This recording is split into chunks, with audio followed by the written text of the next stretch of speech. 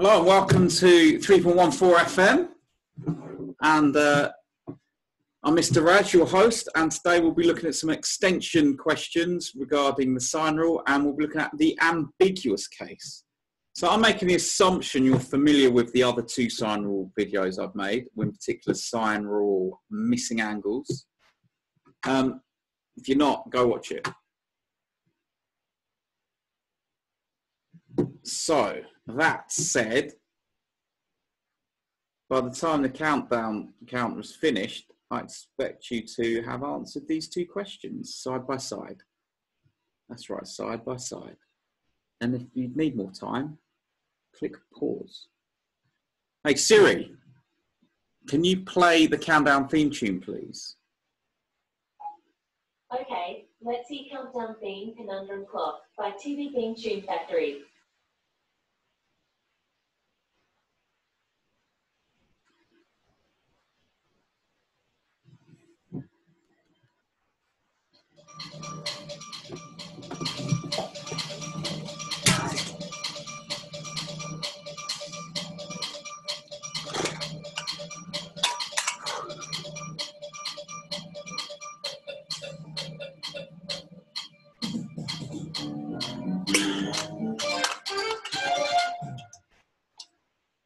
All right, it should be finished now, because if that were enough time, you would have clicked pause. If you click pause, welcome back.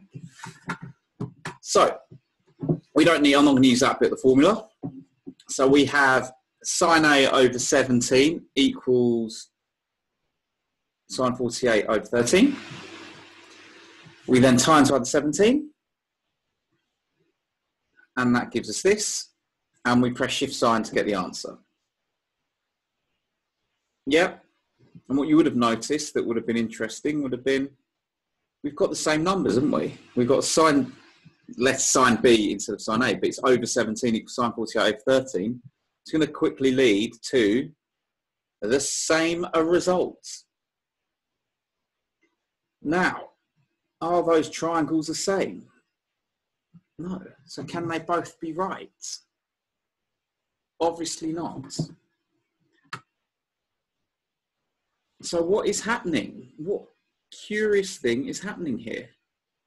Well, if I take this triangle and put it next to this triangle, what do I get? What do I get? Exactly. I get a straight line. So you can see there, those two angles must add up to 180. Now, if we look at triangle A, angle A and angle B, which one is the acute angle? Angle A, agreed? So that means that if that is the acute angle, do we agree that B must be 180 minus the 76 we found just a second ago? Yes, so A is 76, but B will be 104 degrees. I hope that makes sense. If it doesn't, just rewind a little bit and play again. Keep doing that till it makes sense. Yeah, so now that you have been enlightened to the sine rule and the ambiguous case, then you can attempt this question. Yeah, so you know it's my favourite thing to do. Hey Siri, can you play the countdown theme tune, please? Okay, let's see Countdown Theme Conundrum Clock by TV Theme Tune Factory. I agree, twice in one video is too much though. Too late.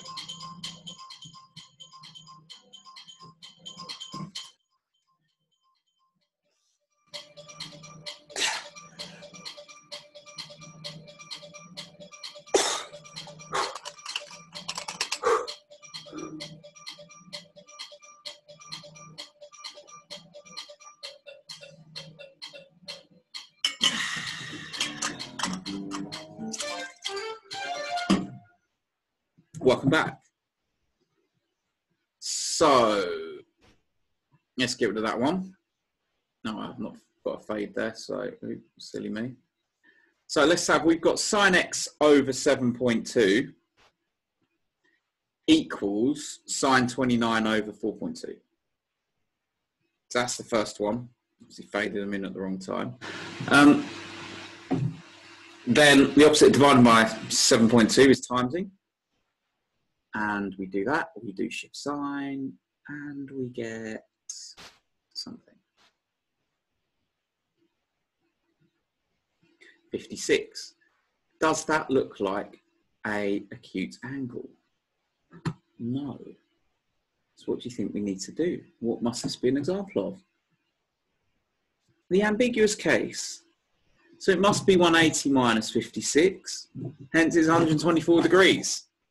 I hope that makes sense. Check out my website, erasmus.com, if you want some extra questions. I've been Mr. Raz. Thanks for listening.